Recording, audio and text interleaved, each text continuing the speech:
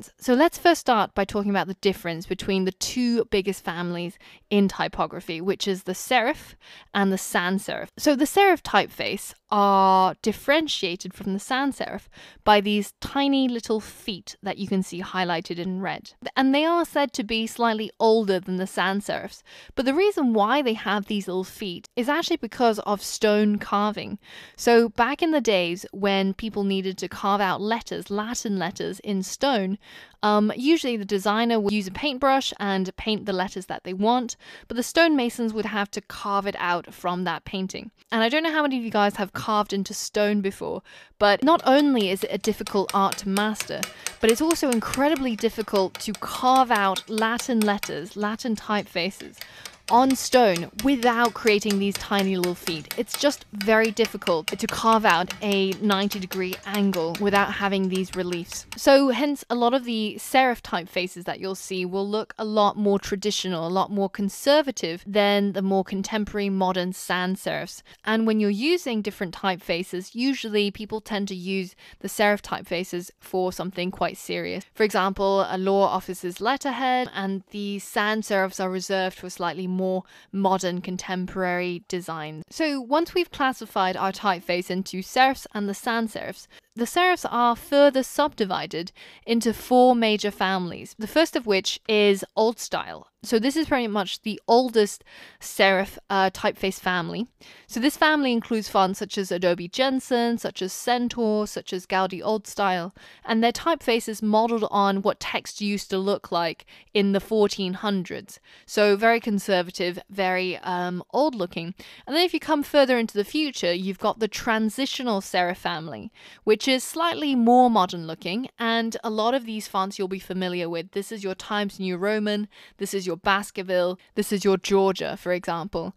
And then if we come even further into modern times, you've got the modern serif typeface family. So one such example is Didot, which is the typeface that you see on the title of Vogue magazine.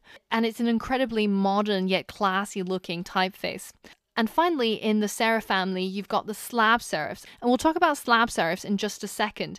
But firstly, we're going to talk about how do you differentiate from these four major classes in the serif family. And it's actually quite easy to do. Now, when you compare these three styles side by side, old style versus transitional versus modern, if you have a look at the thinnest versus the thickest part of the letters, you'll see that as you progress from the older to the more modern typefaces, you'll see an increased difference in what we call the modulation of the typeface. So if you concentrate on the O's, for example, comparing the old style to the modern, that thickness here versus this is much larger than, for example, this versus this part.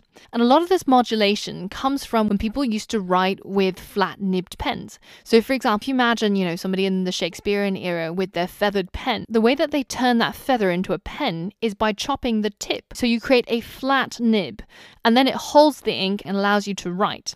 Now that flat nib is what gives you this modulation, this difference between the thickest and the thinnest parts of the font.